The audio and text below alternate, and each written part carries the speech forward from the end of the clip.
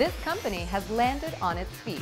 All four of them, Delhaize America and Food Lion, have reopened its distribution center in Dunn, North Carolina.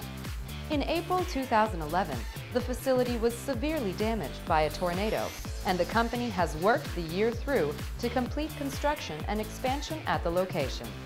The distribution center services 270 Food Lion stores in North Carolina. The facility offers an expanded refrigerating and frozen section of an additional 54,000 square feet and provides added space for over 4,000 dairy, meat, and frozen food products to be stored.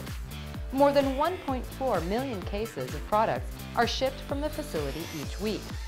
Food Lion President Cathy Burns stated, "Food Lion is extremely grateful for the dedication of the Dunn Distribution and Transportation Associates, who support our stores and enable us to deliver grocery products to our customers every day."